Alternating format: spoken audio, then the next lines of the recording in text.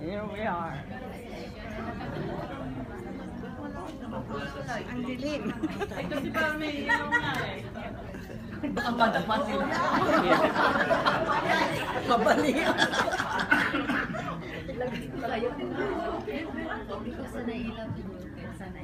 Lights on now. It will remain live until after we have finished our description of our background. Okay? Keep it Continue to write it. Oh, don't Hindi si ano natin listen. si Roger na.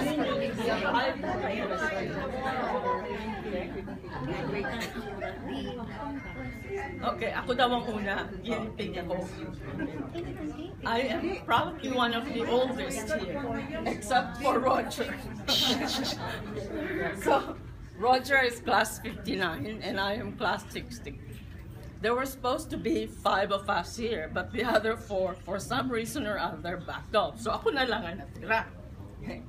And at my age, I should really be totally retired, but at this point in my life, I am still continuing to serve UST. I graduated in 1960, taught for 3 years at UST and at USTCAANA College. There is one of my former students. Fortune. Yeah.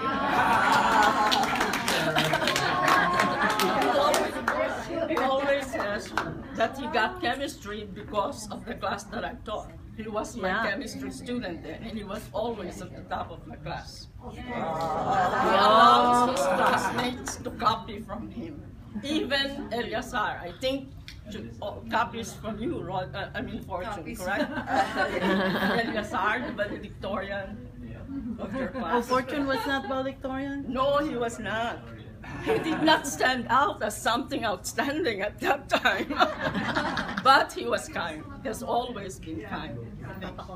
So after I taught at UST and USTCAANA College, I left for the United States in 1963. I went to graduate school at Northeastern University, and afterwards, I began working for one of the top-notch consulting firm, Arthur D. Little, then popular, now defunct. And we used to joke that some of us were survivors at Arthur D. Little. I was there for 35 years. Then after I left, the company folded. That's a joke. But it was a wonderful life working in a consulting firm for 35 years.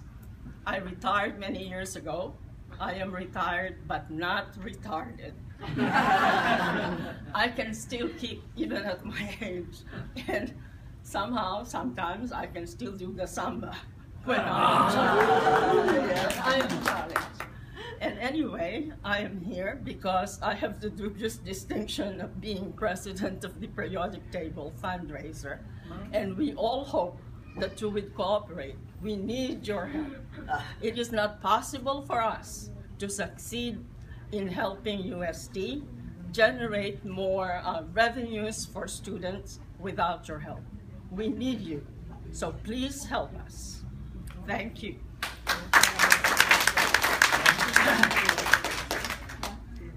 So, my name is Roger Nagit from Ohio. Long way from here, okay. She is the president, hard-working president of periodic table. No? Ako naman, I'm hardly working. That's why I was appointed vice president of the periodic table. Okay. So anyway, I'm probably the only one here who doesn't have any direct connection to Dr. Fortune because he was not born yet when I was there. And so I really joined the alumni group here, not knowing to which class do I belong. And Aleli adopted me. That was my first reunion, right? Right. And so I was class 90, okay? But I was a regular student, you know, because I have classes in all 4 years of that. But, you know, I'm taking class in first year, second year, third year, fourth year. You know, so I'm a man without a country. Okay? So ang nangyari ito, Fortune, I think, decided to research. And he told me I belong really to 59 because I was Octoberian that year. So I should belong to 59. Okay? Although I did not march with a group of 59 for graduation. So after graduating from UST, I received a scholarship grant from the German government to take my postgraduate study in Germany in metallurgical engineering. And actually, that's where I met my wife. Okay. There were 9 Filipino nurses that was sent by San Carlos University to Germany, and that specifically to that university where I was taking my postgraduate study. And being the president of the foreign student organization, I gave them a welcome party. And so after that party, I decided to put 9 names. 9 names in a hat, and I shook it. Okay? And I pulled one name. And then I went to that girl who became my wife, and I said, so it's your name. And she was mad at me. Okay? Why do you have to go through lottery? Or raffles? So I said, don't worry, all the 9 names were yours, you know. That's the way to do it. So anyway, after taking my postgraduate study in Germany, we immigrated here in the US. I worked for a while as, until I retired 10 years ago. I worked as vice president and technical officer of that company. And I helped the company grow from a $30 million company to a half a billion dollar company. From a $30 million company.